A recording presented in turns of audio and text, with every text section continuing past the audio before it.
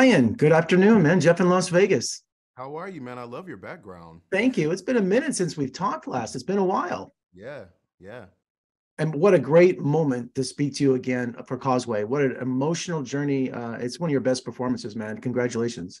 Thank you very much. I appreciate that.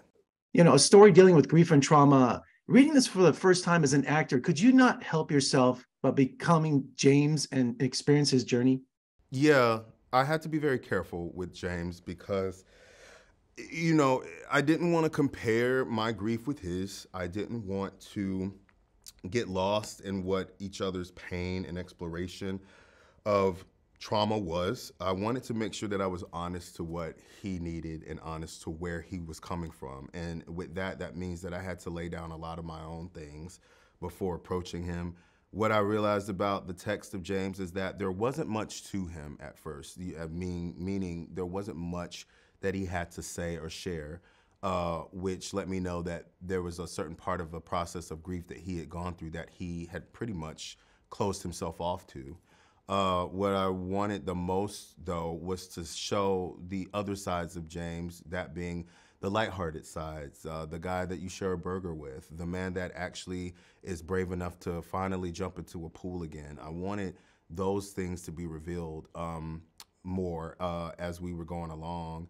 And thanks to the collaboration with Jennifer and Lila, we got to this place where we actually got to see these parts of James that weren't so burdened down, that weren't so hidden anymore. So yeah, it was difficult because we meet him in the movie where for the most part, he's pretty much an ordinary guy, an ordinary mechanic just working at this place. And he meets this woman that he actually can see a certain part of him reflected in. He can see that she needs a bit of assistance. He can see that she's working through her own things, which in essence lets him drop his guard down a lot.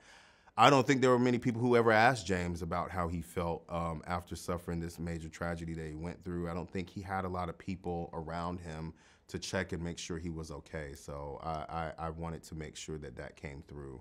The thing is also, Brian, that James is constantly reminded of his pain, of his trauma, of his loss. He can never escape it. He's even aware of it because, not to give any spoilers away, but once you learn everything, his backstory, you see where he repairs cars, his drinking, all these little things that contributed to his pain are still hovering around him. Yeah, well, that kind of happens sometimes with grief, right? It's no different than people who have lost a child or a partner and they kind of keep their room the same way, or they hold on to these tokens the same way because they become time capsules of their grief in a way.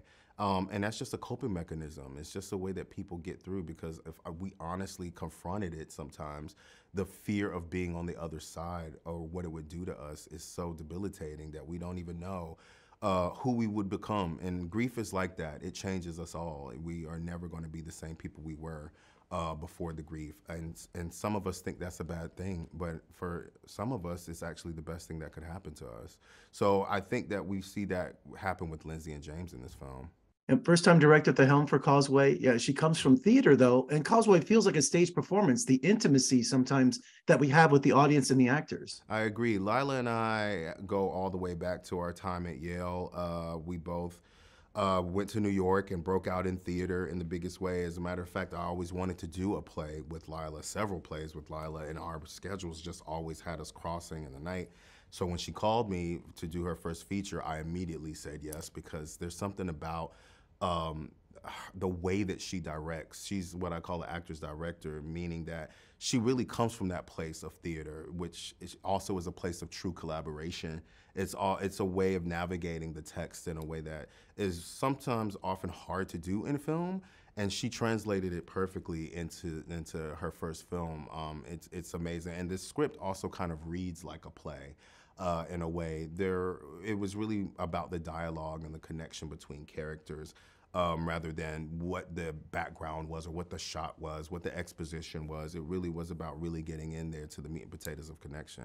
But was it better to perform raw or much discussion, those scenes with Jennifer Lawrence? Because as actors, you don't want to overplay those scenes because I think those first takes, are where the emotion comes from.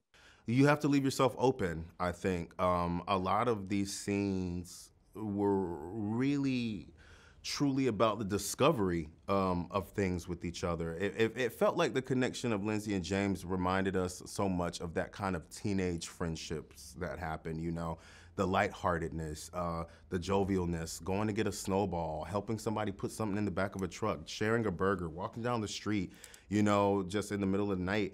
There was this kind of youthfulness that came out of this kind of collaboration that Jen and I and Lila discovered. And that was mostly because of the friendship that was happening between Jennifer and I. We were developing as friends that way.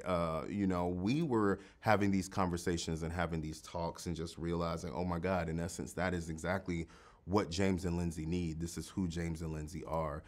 Because when you see them separately, they don't really have those things. And then when you bring them together, you start to see this blossom in them. Well, Brian, congratulations. Always a pleasure speaking to you. One of my favorite performances of yours. Let's do it again soon. Thank you so much. Of course, man. Take care. Thank you.